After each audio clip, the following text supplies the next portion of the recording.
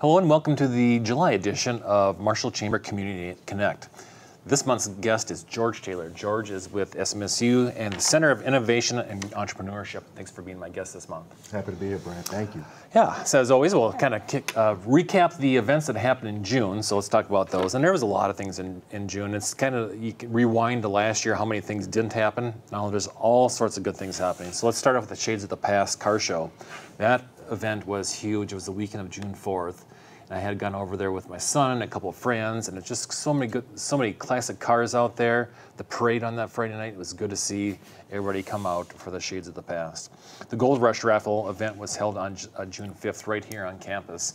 This was a date that was set back in about February or March. Typically in January or February is when it's held. They fast forwarded to June 5th, crossed their fingers, and it turned out to be a really good event. 613 tickets were sold for this event. The event goes towards SMSU Student Athlete Scholarship. So thanks to everybody attended and anybody that put bids on the event itself. Similarly, the SMSU David Drown Golf Classic was held at the Marshall Golf Course on Friday, June 18th. 31 teams played that day. Great day for golf, great weather. George, do you golf? I do not. I suck at golf. Oh, well, no, shoot. Well, it's not like there were a bunch of pros out there, but yeah, well, maybe next year. Very proudly, the Tigers baseball team made it all the way to the state tournament this year. It was just a great run for them. Congrats on making it as far as you did, as far as they did. So good job, Coach Pollock and the team, for representing Marshall well. And congrats to all the players, the Tiger baseball players. The week of June 14th, the Marshall Area Dementia Network hosted activities all week long, and including painting the town purple. There's a chamber event, and it ended with a walk and 5K for Run for the Memories that Saturday.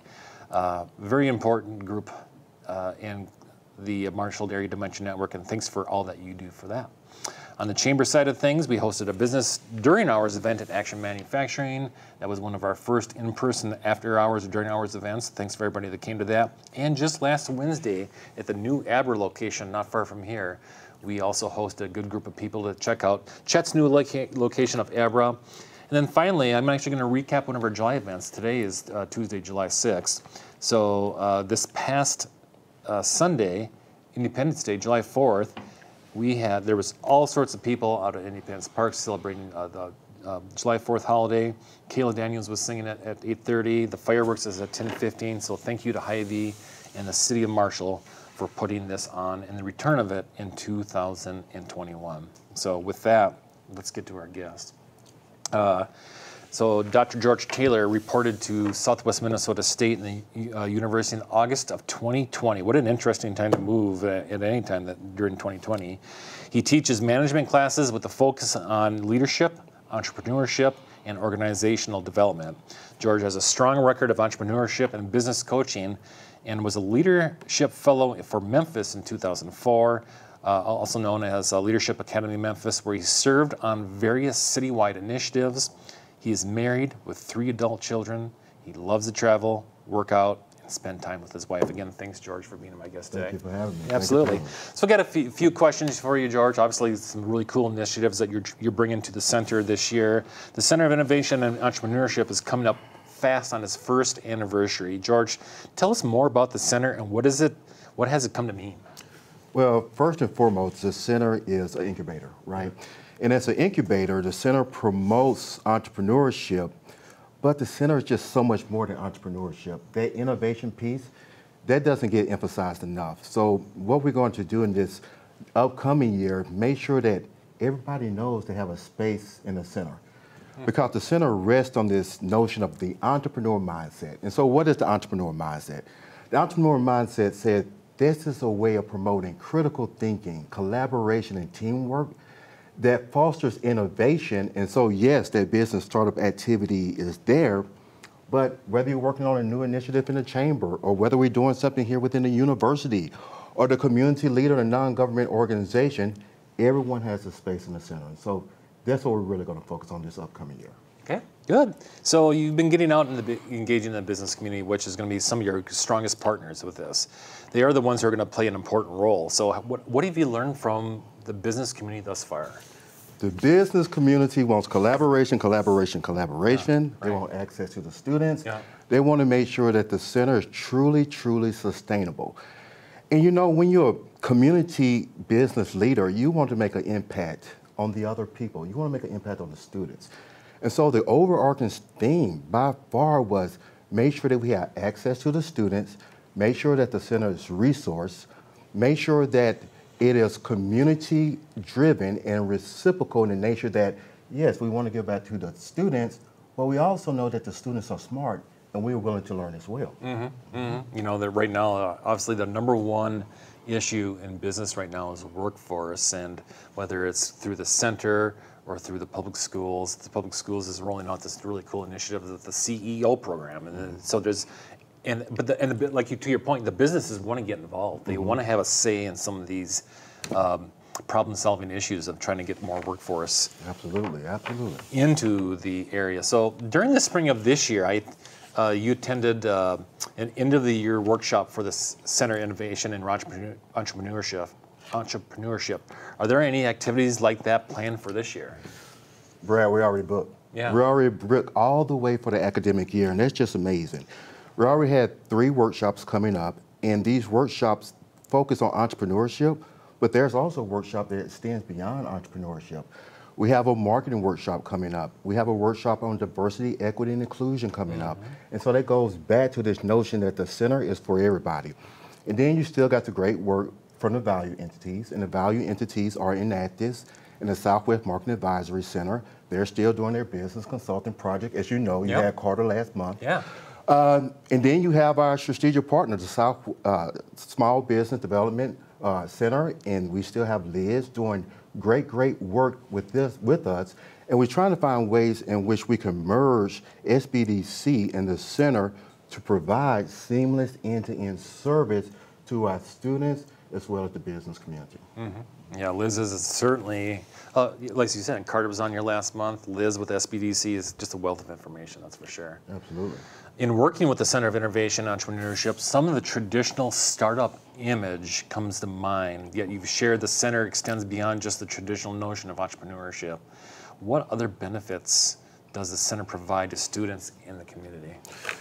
Well, the other benefits is that the center serves as this hub of activity in which you can think differently about problems that you face within the university setting, within the organizations, or within the community. And so we want to make sure that community and student stakeholders know that, hey, you're going to be collaborating with various stakeholders. And this is a great opportunity for the community to partner and enter into an ongoing dialogue and exchange with the university to make sure that initiatives and programs are better for everybody, right? I mean, what's there not to like about that? I mean, we're going to turn out student entrepreneurs. That piece is a given. But also to improve processes and systems within institutions and organizations throughout Marshall and the surrounding region. I think that's a lot to be happy about. Absolutely, yep. I think it's fair to say the first year of the center was centered on creating awareness and showing value. What are the priorities for the first year? You know, I know that you have an advisory board, including myself and a few others that kind of help with that, you know, any sort of things that we can kind of pitch in on. This next year, we're going to really focus on making sure that the students understand and see the value in the center. And it's like I said earlier, student, student, student. And then with that, making sure that we actively engage the community so that the community knows that the center is for real, it's sustainable, and it's positioned in a way that's going to contribute to the economic development of the immediate community, but also the Southwest community as well. And that sounds like a lot, but with advisors like you and hopefully more money coming in, that's a very doable set of initiatives, and we're very excited about it. If a business wanted to reach out to you, George, to get involved, what's the best way to reach out to you? To email me at george.taylor.2@smsu.edu or call me at 507-537-6180. Be happy to take your call and look forward to working with the community. Very excited about this. Good. Well, perfect. Well, thanks again for being here and kind of letting our watchers know exactly what's going on with the center. And of course, the chamber wants to be a resource too. So if you need to reach out to me, and we can obviously have full access to Dr. Taylor as well. So. Can I put a footnote here? Oh, absolutely. One important event that's coming up very soon that we really want the community to turn out and support is our grand opening. So right now the month is October. We'll nail down those dates if we get closer, but we really, really need the community and the business leaders of Marshall and the surrounding areas to come out and support our students and local entrepreneurs. Good. Is it going to be, do you know the date? Is it going to be right around homecoming, or do we not know? Don't know. Okay. Don't want to put it too close to homecoming. Okay. right. But yeah, looking forward to getting some hard dates out to you real soon. Okay, good. All right, thanks, George. So let's touch on a little bit of the things that are going on here in July for our watchers. Of course, this past Saturday's, the farmers market kicked off between the YMCA and Schwann's. It's always one of my favorite events, and it goes so long, but it goes so quickly at the same time. It goes from July 3rd through October 30th.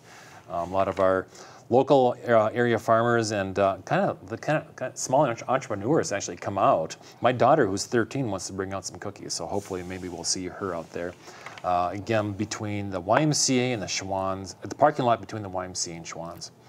Mayfac is starting to put on their concerts again, starting tomorrow night, Wednesday, July 7th, back at the band shelter. So if your music is your thing, come on out and take a jaunt out to Liberty Park under the band shelter for some music every single Wednesday at 7 o'clock through July.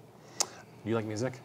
I love music, and that's something I can get into. That's where definitely where you should go to. And there's a huge SMSU presence. Usually, you see a lot of faculty out there. Come on out; it is a really fun time. That's for sure. Absolutely.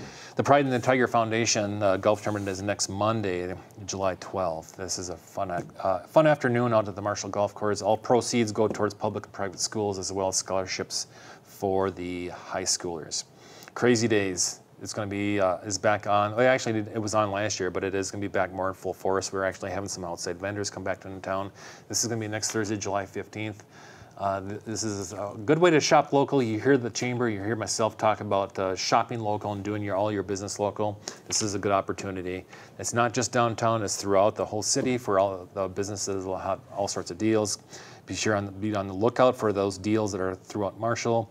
Chamber coupon books, if you haven't gotten your chamber coupon books, will be on special that day as well. The SMSU football alumni and friends golf scramble is moving back to Marshall on Saturday, July 17th. This is specific for scholarships go towards the SMSU football players.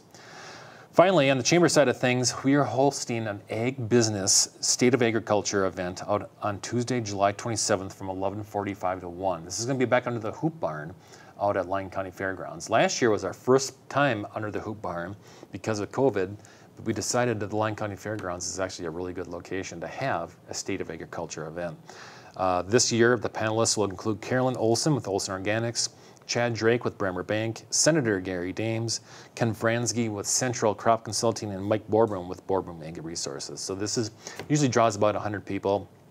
Last year, actually, a lot of SMSU Ag professors and the Ag department were there as well. But nice. Yeah, with that, again, George, I sure do appreciate you being my guest. Right, thank you for having me. Pleasure having you on. All these updates, a lot of things we talked about, can be found on our website at marshallmn.org or on the Visit Marshall website on visitmarshallmn.com.